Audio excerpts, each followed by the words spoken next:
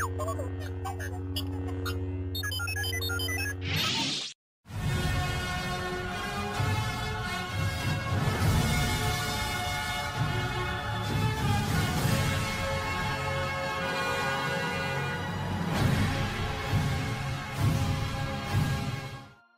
back to the channel, guys. Just another video. Today we want to talk about Sparkpoint and what's going on in the chart, which is not really much at the moment, but we also want to talk about some things that we've talked about before on the roadmap. Alright, and why I still think it's a good idea to hold Sparkpoint. Let's get into it. So we can see that the chart has found, some support. It's leveling out. Alright, we talked in a previous video about the pattern that I see forming, or the fractal. Alright, you see a sharp price increase to the upside. It comes down, we get a bit of a bounce, then you get it come back down and it levels out. Alright, which it did for about a month. You see the same thing going on here. We see a sharp rise to the upside and it comes down for a correction. You see it rise with a little bounce and then it comes back down and then it levels out. Alright, guys, so we can see potentially that same kind of fractal pattern playing out as it did over here in June. Potentially see that playing out over here in July, August. Alright, guys, so hopefully you can see that carry on to the sideways. Alright, so maybe we get another announcement, maybe, and we get a nice price increase. Alright, guys, but there's no guarantee that it will follow that pattern. They say history doesn't repeat itself, but it rhymes. Alright, guys, so yeah, we'll have to wait and see how that plays out. Alright, but one thing I want to talk about is the fact that we've got on Monday, okay, which is 24th of August, as according to the roadmap. Alright, it talks about this part, okay, SparkLearn, 2 new courses and exclusive partnership announcement. Alright, so that's one thing that we're waiting out for.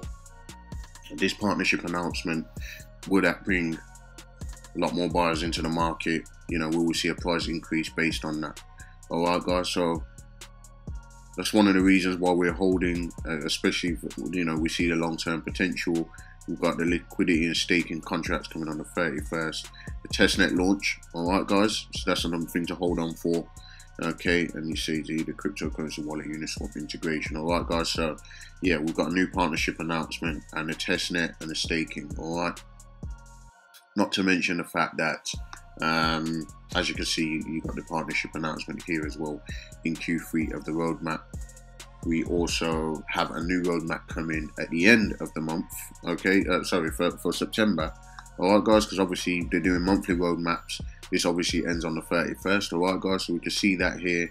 If we look, we've got some things that might be coming in Q4, okay, so the revised white paper with DeFi, and a third game beta release, buyback and burn program, another partnership announcement, okay, team expansion, onboard SparkLearn course creators. Okay, so we've got a partnership announcement coming this month, okay, and we've also got a partnership announcement next month. Now, who those partners will be, we don't know, but yeah, please always remember that Sparkpoint are doing monthly roadmaps. Alright, guys, they seem to have a few things lined up in the pipeline.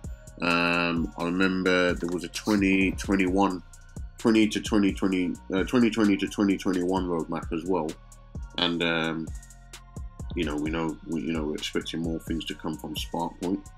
Alright, guys, so yeah, let's just hold tight, hang tight. I'll put a picture of the 2021 roadmap on the screen as well, so you can see what's coming with that. They've got a second tier exchange listing expected in the first quarter of 2021. So I know we recently just had Stex Exchange and System Coin. Alright, but a second tier exchange, that will be something like maybe Kucoin, maybe, we'll have to wait and see. Alright, but that's in the first quarter of 2021. There's also the Spark DeFi borrowing and lending, new courses, and the team's going to be growing more as well. Okay, they've also got more buybacks, more burning, stronger DeFi products coming as well. And obviously they've got the fiat support and Sparkpoint wallet, and then a listing on a first tier exchange at the end of next year, which is on the cards. Alright, guys, and a new game. So a first tier exchange, that could be something like Binance or Coinbase, who knows, we'll have to wait and see. But let's just keep that in mind. I do think that Sparkpoint is a long-term hold. some people might be getting a little bit impatient with Sparkpoint. We've obviously already seen a massive price increase that we've been able to benefit from already, but you can't expect it just to continue up forever. You've got to see those corrections. Those corrections are healthy for the market, healthy for the long-term potential as well. All right, guys. So yeah, just a quick video about Sparkpoint, a quick update just to remind you why we are holding this, or why I'm holding it at least. Had a few messages of people, kind of wondering about what next for Sparkpoint, or should I sell my Sparkpoint now, or whatever. I definitely think that this is a long-term hold. I could be wrong, but I don't think I am. All right, and I'm willing to stake my money on it and see how far, see how far I can get, how much profits I can make with that. All right, guys. So yeah, like I said, I am long-term holding Sparkpoint now. It's something that I'm very confident in doing personally. All right, guys. For the price as well, this is probably one of the best projects that you're going to get at this price at the moment. Okay, if you look at the current market cap, it is still a very low market cap coin. Okay, coming in at only at $8 million